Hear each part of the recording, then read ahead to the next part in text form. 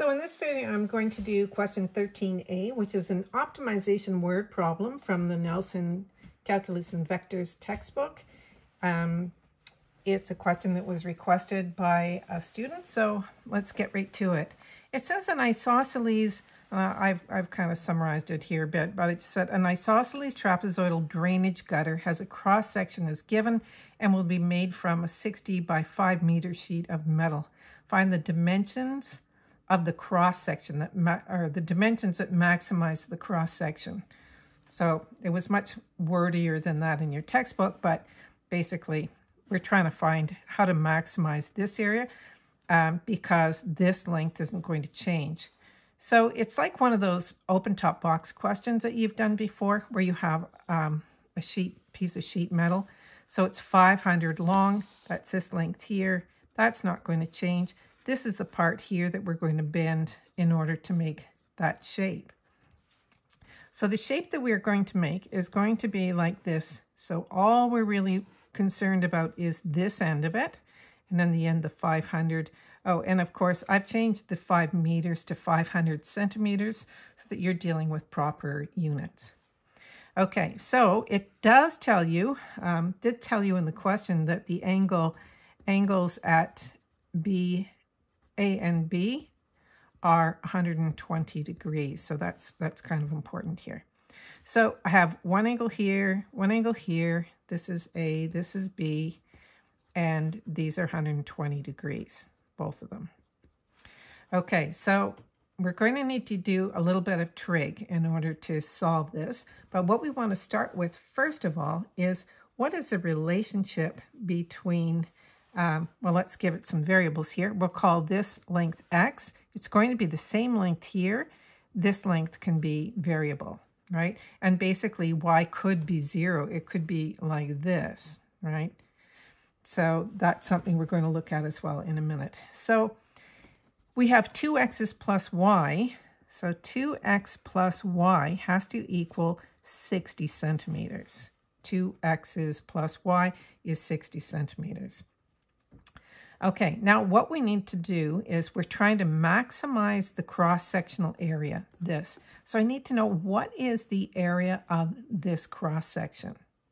So first of all, what I have is two triangles. So if I drop a perpendicular from here right down like that, I would have two triangles that would be like this. So because I cut this part off, this is going to be 30 degrees, and this will be my height. This is my x, and this is some width up here. So we'll put the w's here as well. That might help. Okay, so what is the area of this end, this trapezoidal shape here? So the area is going to be the area of a rectangle. That's this part here, right? Area of the rectangle plus 2 areas of the triangle. So let's get some variables for that. So the area of the rectangle here is going to be y times x, or x times y. Oh, sorry, not x. This is h. We didn't give that a variable. We did over here, right? So this is h times y. So this is going to be yh plus 2 times 1/2 the base. The base is w. The height is h. Oops. So that's going to give me yh plus wh. So that's the area I'm trying to maximize. Now I want to write all these variables in terms of x so that I can take my a prime in terms of x. I only want one variable here, and I already have one for the y here. Very simply, I could say that y is equal to 60 minus 2x. So that's one of them. That'll go in here. So let's put that here right now, 60 minus 2x. I'm going to put it in brackets. And now I need to find some way to represent h and w in terms of x. Okay, so we have this little triangle here, and we could say, well, how do I talk about h in terms of x? So h is going to be well, I have 30 degrees. So that would be the adjacent over the hypotenuse is the cos of 30. So h over x is equal to cos of 30 degrees. Now to remember your 30-degree special triangle, maybe I'll put that in here instead of this v. What's your 30? Remember your 30, 60 triangles? So we had this one. This is 60. This is 30 up here. This was 2, 1, square root 3. So that means that the cos of 30 is root 3 over 2. So that means h is going to be x times the cos of 30 degrees. And cos of 30 is root 3 over 2.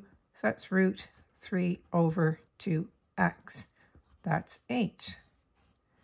Okay, so now we've got this one. Now we need to find w. So I'll just write this here, h in terms of x. That's my first one. Now I'm going to find w in terms of x. So w here, that would be the opposite over the hypotenuse, which would give you the sine of 30 degrees. So w over x is equal to sine 30 degrees.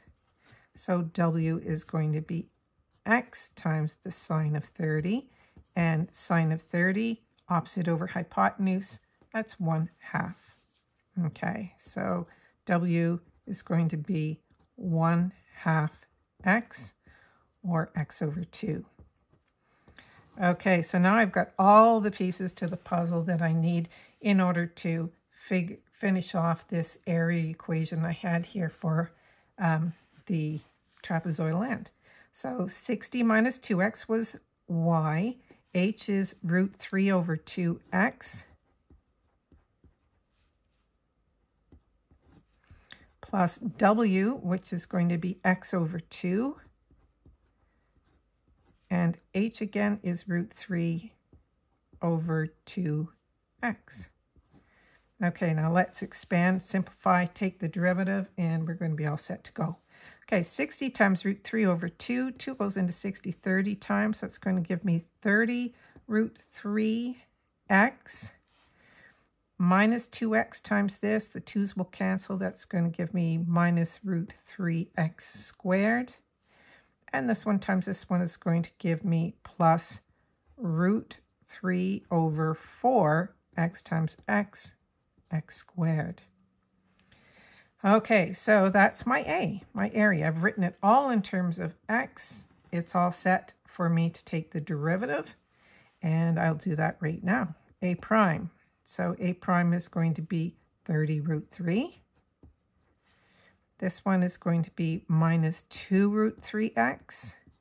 And 2 times this, the 2 will divide into the 4. That's going to give me root 3 over 2x.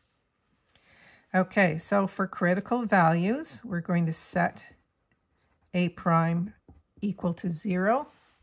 To make sure I'm still on the page here. Yeah, okay.